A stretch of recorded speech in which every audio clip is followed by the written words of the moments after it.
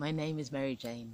For the last 13 years I've lived in a tent with my family, and enough is enough. Today I shall go into the bush and put up a yurt that I built 17 years ago, a tiny one, and make it my own space. It's going to be a secret place. I'm not even going to tell the children where I am. Somewhere over there, there's a gap made by deer in the hedge, and that's where I'm going. Here's the gap.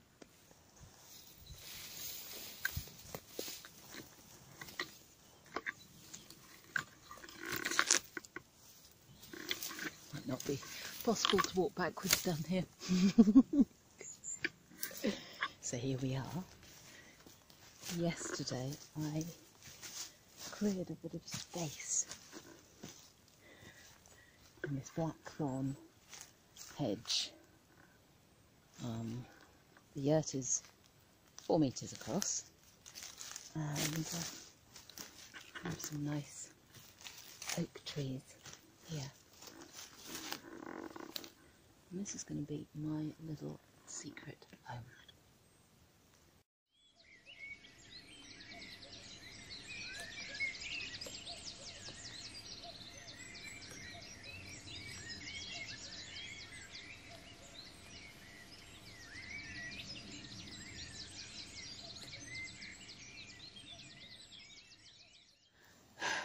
So far so good. Will I get it up by tonight? When I made this yurt, I specially made it light enough so that I could completely put it up myself. So I can actually pick up all of the roof poles in one go. Ta-da! That's the whole roof. And I can do the same with the whole of the wall.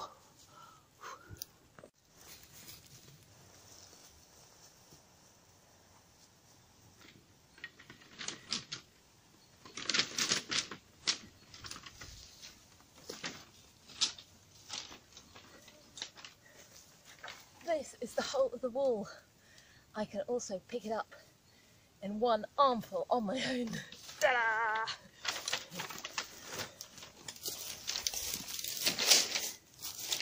Sometimes it's just really nice to be able to do something completely yourself, isn't it?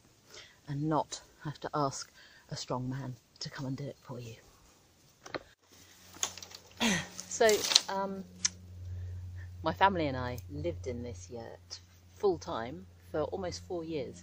It's 4 metres across, and that was a while ago now.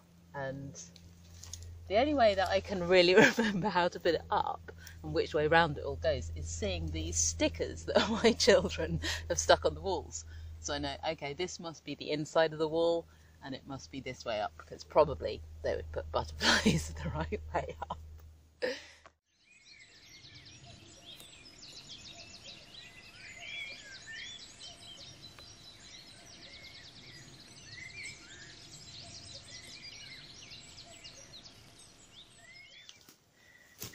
Looking good. Seeing the yurt up again, even to this extent, I can't really express to you, like,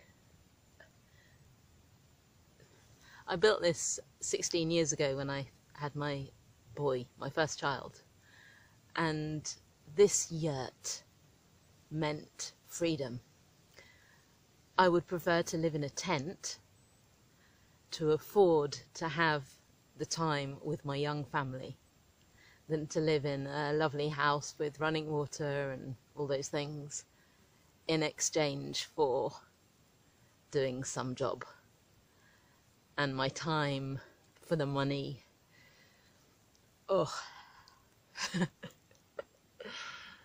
And now I'm putting it up as like a monthly retreat place for me.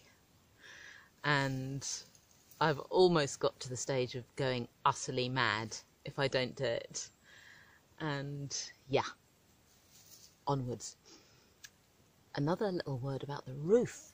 You know, I said I really wanted to do it so I could do it all myself. Normally at a yurt, there are two vital things about a yurt structure. Well, it normally has a tonneau, like the circle bit at the top, where all the roof poles go into. Oh, I don't know how I could make this. Probably I could, and probably my husband could, but I didn't want to ask, and mainly I didn't want to wait. So I managed to find this other really cool design, and that's what I've made. It's all one piece. It's a bit like an umbrella. I'll show you now. Watch carefully. I'm going to put it up.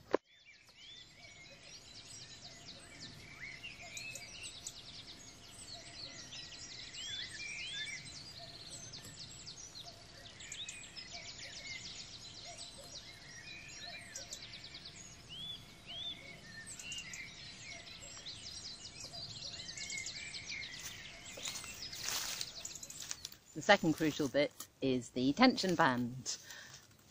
Holds the top of the wall together so that the weight of the roof doesn't push the wall out.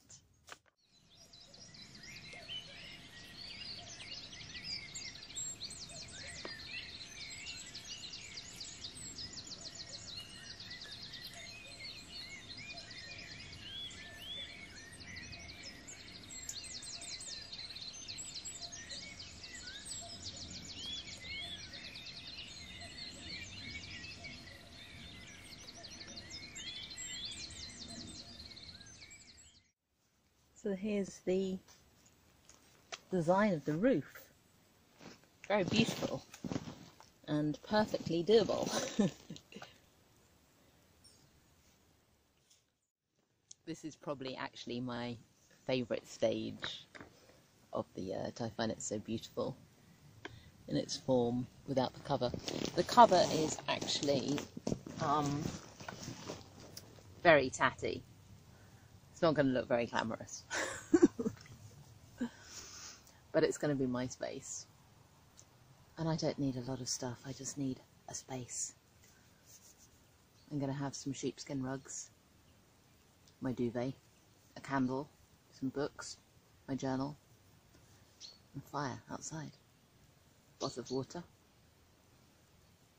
What more could you want? So, shutting myself in now.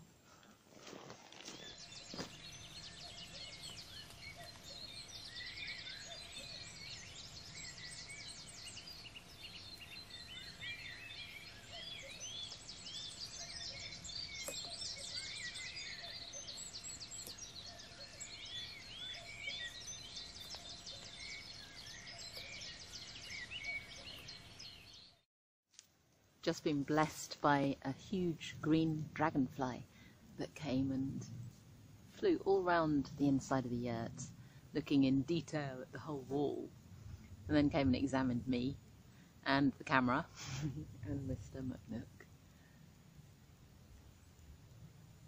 Maybe it thinks that the blue ground sheet is a pond.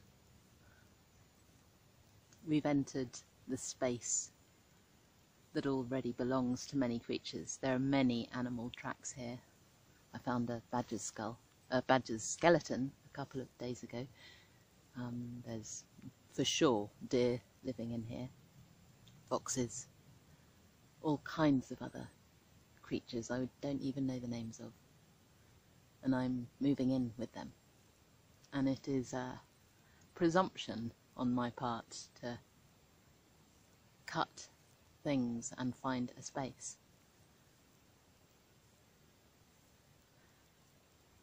And to feel that I'm entering a space where already so many live. So, treading gently. So it's up with the help of my husband and a broom. There it is, my humble little retreat place. Let the adventure begin.